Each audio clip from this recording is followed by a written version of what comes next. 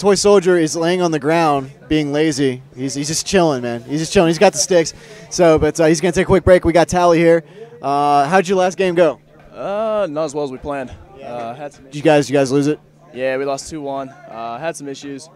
Search and destroy is pretty easy, but we need to work on some respawn games. Our boys just came here from Arizona and California. They moved here with us, so we got a team house together. But we were talking about you earlier. I was saying, you guys are kind of the newcomers, on the block as far as like a team that's actually a team. So we're rooting for you guys, man. This is your first tournament, but we're rooting for you, and it's pretty cool that you got your whole team in one house, and you guys, have that. I compare it to the Optic House. It's, you know what I mean. It's the RG house, right? There you go, the RG house. But yeah, we expect big things from you guys. Big things, buddy. Oh yeah, we're excited. This is our first time playing together again, two weeks, because they had to deal with their family stuff. So we're excited to get back into it for 2 weeks, and we got that Nashville grind going on. So we're excited, but let's get into this game here. Who are we playing? We got the Return and VG. I'm not quite sure what VG stands for. Do you know what VG stands for? No, do you know what VG stands for? What does VG stand for? Yeah, what does VG stand for? I don't know. Oh no. Well, we're just gonna call him VG. So the Victory Gamers. All right, there we go. Victory Gamers. So the Return versus VG map. This is, what is this? This is Search. So this is map 2. I'm not quite sure who won. I'm going to try to get that information. But we are jumping in this game a little bit late. I'm not sure they're going to switch here. Okay. Yeah. Okay, we're on Extract. So what do you think the Return or VG needs to do to win this map? When you're on offense, you definitely need to be able to take control of B or A, whatever bomb site you're going to quick. The faster you can take control of a bomb site, you'll definitely be able to control the map more and be able to put the pressure on the defense team. So the faster they push into the side and commit to the bomb plant they want, they should be able to control it pretty well. As we got Oracle mode on here, he might, I don't know if he sees any of them, but there's one just right inside that window there. He's looking, and they're actually playing. They have a really good position on the map right now. So the other team really needs to be really cautious. It looks like it is now a 4-2 situation. Ooh, not a good situation to be in here. Lokes almost lost it right there, but I think he saw him. Unbelievable using our team. But in these kind of situations, you need to play reckless. You need to be able to just play random when you're in these kind of situations. And there you go. There you go. Federation goes up 1-0. That situation is definitely hard to come out of in a 4-2 situation. As we look at the final kill cam here, shoots him right in the ass, and he goes down. So, but Search and Destroy, man, it's a tough game to play. It's a mind game. It's a lot of bait and switch. You think a lot of bait and switch? It's a lot of team chemistry actually. When my players go down, like Lokes and Tokes, I know they're using our gamer tags, but when I know they go down, without him even making a call, I know exactly where he is. It's all about running different plays, different strats, but seeing what works and then having more than one, because if you start getting predictable, that's when teams can pick up. So the second they start catching on, you switch it on them, they're going to be in a tizzy. They know he's there. Clink is a very, very good player, if that's actually Clink. I'm not sure if that's Clink or not. I'm not sure who's playing on his gamer tags here, but we're just going to call him Clink just for the sake of that's what his gamer tag is. And he knows that there is yeah, they need to rotate. They know. This team oh, nice pickup kill by Clink. Oh, that was insane. It's Cody? Okay. All right, so that's Cody. What's his gamer tag? BOL? Yeah, who's playing as Clink right now? Cody? BOL?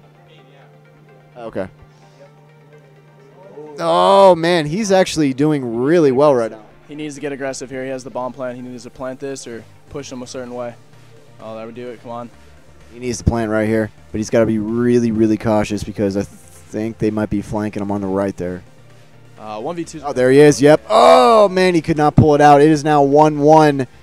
VG and the Return are now tied. Still very, very early in this game. VG on attacking. They knew they were all in B. All 4 players are there. They should definitely have a rotation going because what's the point of stacking? Keep going to B if there's 4 players in there when you're already down a man or 2. So that was a piss poor play by them for sure, but we'll see.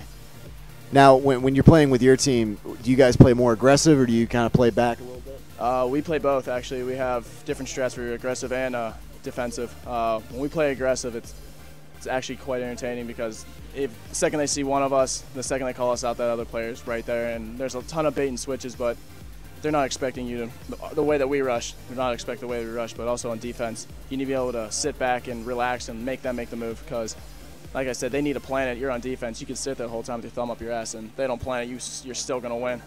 So it's really a game about patience. It's a game about patience, like I said, team chemistry and smarts. You can't be playing stupid like that. That was just pitiful. Yeah, I don't know why he ran out there. He knew he was there. A, you knew he was there. B, I would never come around the corner like pre-aimed or whatnot because you don't know who was going to be where. People sit different corners every time. So. Now, do you tend to? I mean, this is speaking from a guy that doesn't play Call of Duty competitive, but you know, when you see a reaction, do you see a lot of people aiming down the sights a lot, or do you see a lot of people hip firing? It just depends on the situation. It all depends on the situation, and what I've noticed is the players that tend to win those gun battles more often are mainly people when they come into a gunfight. I see 90% of the people hit their LT button, like aiming first. I always hit that RT first. I'd rather have bullets flying down than aiming down with nothing coming out. You actually fire into aiming more. Yeah, I fire into aiming. I pretty much hit them simultaneously, but I've trained like going private match and stuff, and you just work on it. He just hit his own player with a grenade. That's a rough one right there. But he does pick up a nice little kill there. The bomb is down, and there's some trash talking going on here. It is 2v2 situation. He does have the bomb. Let's see what he's actually going to do here. Looks like he's going to try to go. I have played against VG before. They're a great respawn team. We have trouble sometimes playing against them for sure. They're a good respawn team, but when it comes down to search and destroy, like I said, they're smarts and stuff. The second they get one man down, they start panicking. They start doing stupid shit where we just pick them off like that. Every time my team is get first blood on this team, Now, is VG a pickup team? I do not know. I think they're an actual team. We've scrimmed them, and I have seen the same players every time, so I'm assuming they're an actual team. They're definitely a team to look out for, but they have their respawn's good, but if they lose one respawn game, the first respawn game, they're screwed because their search game is really weak. Unfortunately, both of these search. So you're actually surprised that you're not surprised that are they losing right now? Yeah, they're actually up by 1. So nice little kill there too. I wish I knew what these actual gamer tags were because I want to say the gamer tags on the screen, but it's not them. Yeah, for sure. But both these teams right now are playing kind of sloppy search. They're definitely not playing smart. This 1v2 now. I don't understand why the hell he's camping, but. There's no point. There he goes. All right, be aggressive. You only got 7.5. See, I don't know. That's stupid. If he doesn't get this kill, it's going to be a. Oh, that was a nice kill, but it's still. Good kill. He just waited. Yeah, you just waited too long. That's what happens in search. If you wait too long, you pick up that kill. That's fantastic. But if you don't defuse, you're in trouble. Yeah, VG. That's one thing I love about my teammates, though. So if it's a 1v2 in my situation or 2v3, and we know bomb needs defused or planted, I have my teammates always letting me know how much time I got left before the 7.5. So if I'm up and out, I know Tokes is huge in that where he'll let me know, hey, 20 seconds till you need that defuse point, which helps you out because that's the whole point of chemistry. You need to be able to help your teammates out. Even though you died, you can still help them out. Don't be quiet. Always be talkative, helping them out. But then you also need to let them know that when it's his turn to do him, let him do him. Yeah, so in that situation, you would have called it out and said, hey, get to that bomb. And, sloppy. Like you said, it's sloppy. It is sloppy, but what Tokes is actually very good at is when teams plant the bomb. We were playing a team yesterday in a scrim, and they planted that bomb, and it was 4v1, and Tokes just let them run right straight by and ninja defused within the first 8 seconds, and they had no idea. They were looking every which way but bomb, and he's really good at that. And I give props to my player Tokes for sure, which isn't him here, but you need to be able to do random. Woo!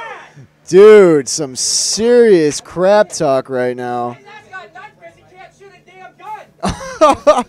So actually the return is up right now because Vimple is on the return. So we actually said that wrong, guys. We apologize. The return is actually up.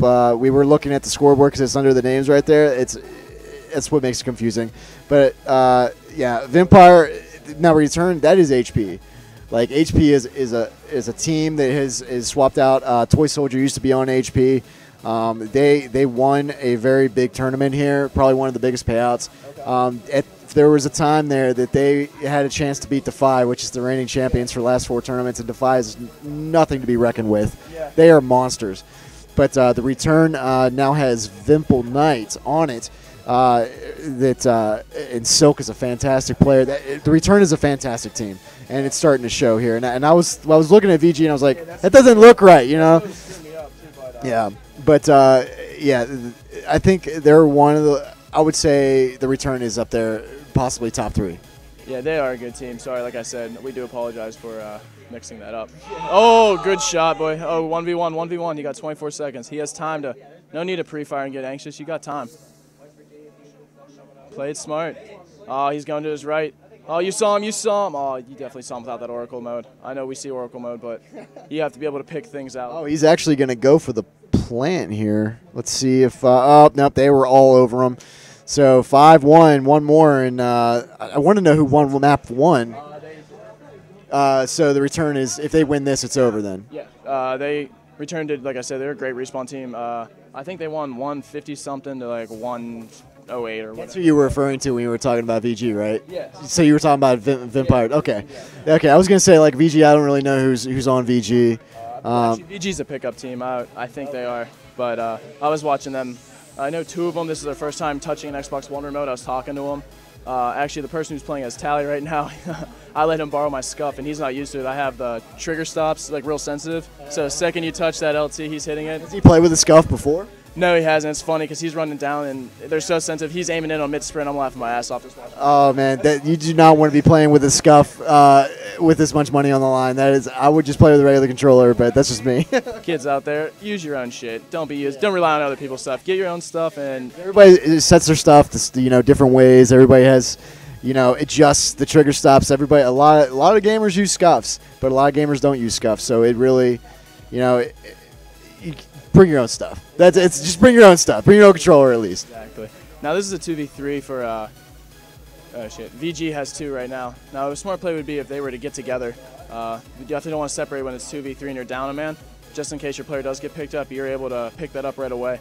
Or if you're getting shot at, he's going to be more focused on you, and you're able to pick him up to rotate the numbers. But I see this game ending really soon, unless Astrak pulls a freaking miracle out. Yeah, this is almost near impossible to come back from. Yeah, that's it. That's game. So the return moves on. I believe Reloaded Gaming now. My team will be playing against VG, so I'm excited to play them.